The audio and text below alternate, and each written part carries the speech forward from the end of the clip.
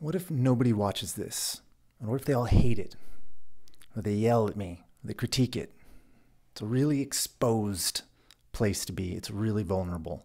I couldn't launch this for so long because I didn't have the time or the energy, the resources, because it was too vulnerable. It's a really tough place to be. It's hard work. Vulnerability is this thing that it creates all these monsters inside our brain that are so worried, they're huge, that are worried about what other people are thinking of us.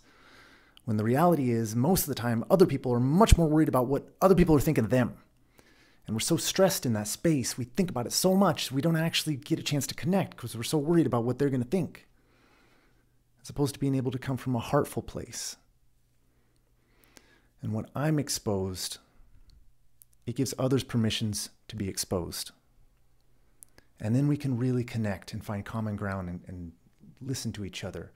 So I can have compassion for you if I can see that you're open to me. We shine a light in that space.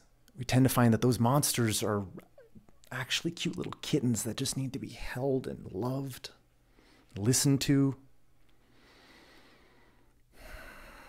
My policy is to be as authentic and transparent as possible.